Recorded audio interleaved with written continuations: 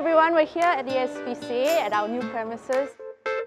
See over here, we have this big events park. This events park is something that we're really excited about because in the past we never had the space to actually hold big events like World Animal Day. Maybe once a month we'll be setting up a tentage here and having activities and inviting members of the public to come to the premises to support our cause. Over on this side here, we have the donors wall. The donors wall is very important because we couldn't have done this without the support of a lot of people. And it's not about just donations, but donations in kind as well. We're going to be filling up this donors wall. I think it's going to look very nice because there's going to be different color schemes to it. And once this wall is filled up, it's going to look really cool.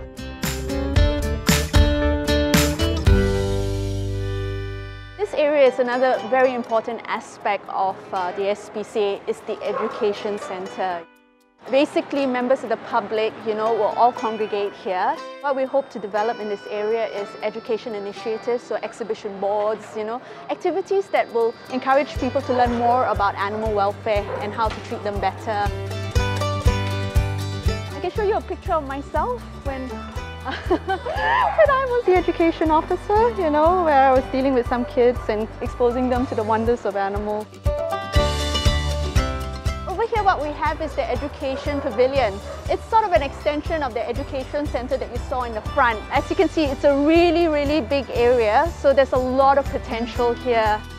We'll probably be hosting birthday parties for kids as well as pets. Animals, they like a natural environment rather than a concrete environment, and I think this has a very natural setting. A lot of staff are mentioning that it's very calming, to see the water and to hear the water.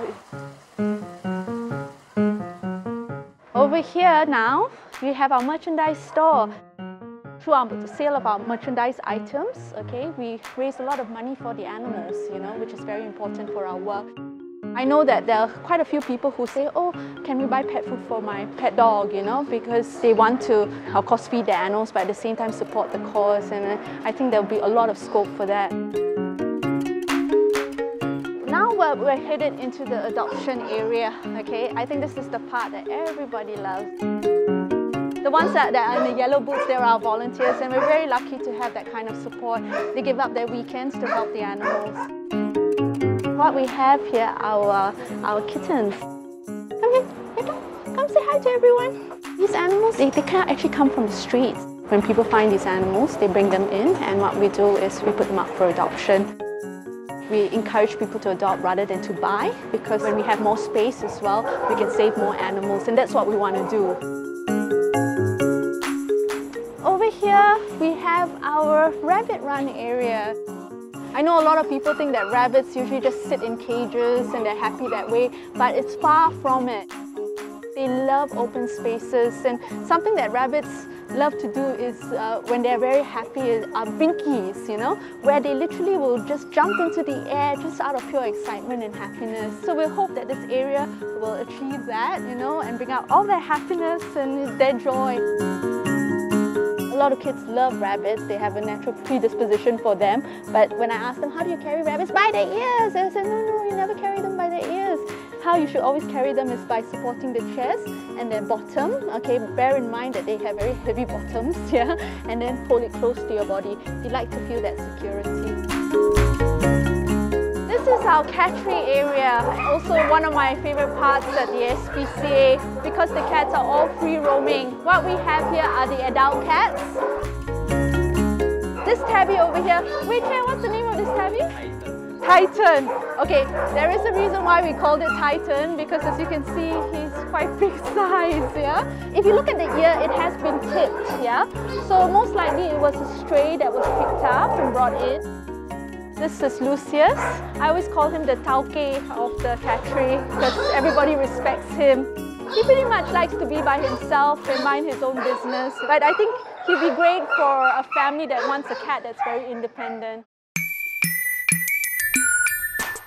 Over here is the adoption area for the dogs, As you can see, it's a real hub of activity. We have members of the public that have come over to visit our new premises. Dogs like Timber will probably find homes very quickly here because a lot of people like toy breeds. They're smaller, they're easier to take care of. So that's why I do appeal to people, you know, if you can consider adopting one of the bigger dogs, they're the ones that really need homes. What I'd like to do is to show you one of our Singapore specials. They're called the mongrels, the crossbreeds, and I think they're kind of like a breed that people don't often look at, but we think that they're really wonderful. Hi Lars. As you can see, Lars is not a very big sized dog. I like its slim frame, it looks very whippet-like. He's just so excited to see people. That's it. Very good. If you take them for obedience training and all that, they learn very, very fast.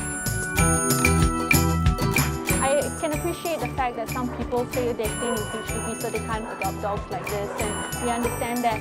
Having said that, there's actually a scheme, you know, that's been around for a few years already, called Project Adore, and basically what that allows you to do is to adopt a crossbreed, okay, in HDB. So we've actually got a few dogs here identified for Project Adore, about 4 of them, yeah.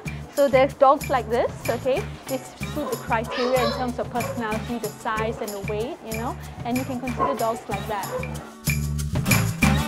Once an animal has been selected for adoption, it will remain here until it finds a home. There's no time limit on their stay.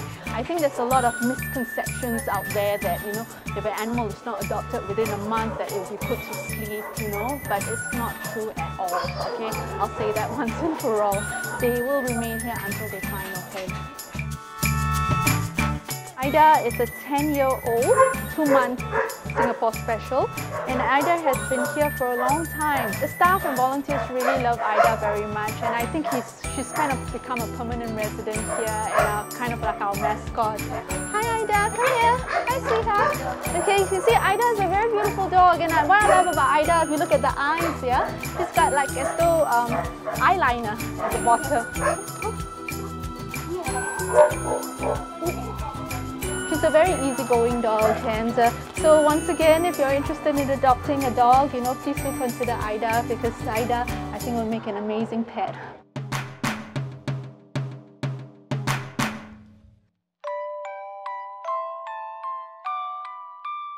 I think very important when people want to adopt an animal that they actually get an opportunity to interact with the animal outside of its cage area.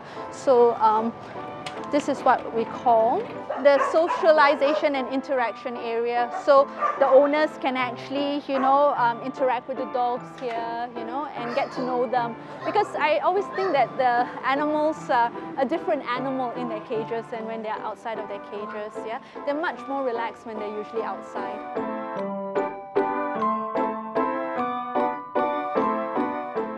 Our dog run area, it occupies this whole space, which is awesome, you know. And here we have Dobby going for his little walk. The dogs, you know, really enjoy good exercise, and this new setup allows us to give them that. This is one of our dog mentors. She does excellent work for the dogs, and they're the ones that actually bring out the best in the animals and make them much more adoptable to members of the public.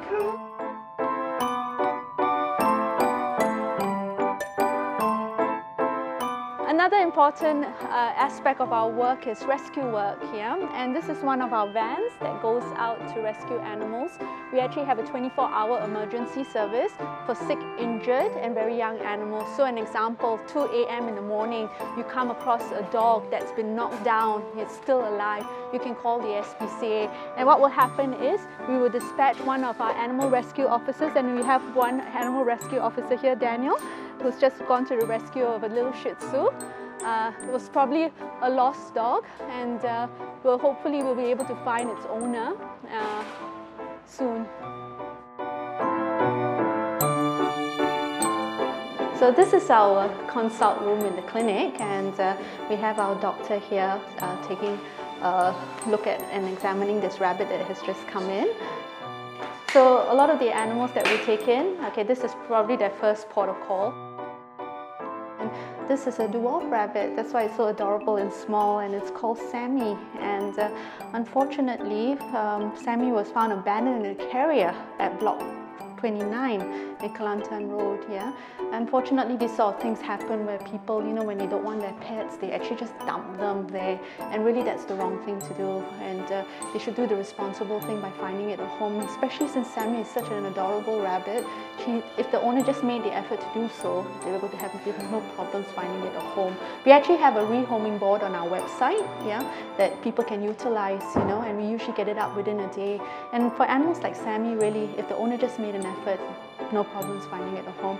And just to advise everybody that abandonment of animals in Singapore is actually against the law. So you're actually caught abandoning the rabbit, in a void deck, and someone actually spots you, you can be caught under this law. Yeah, so please don't do that. Yeah, do the responsible thing and find it another home.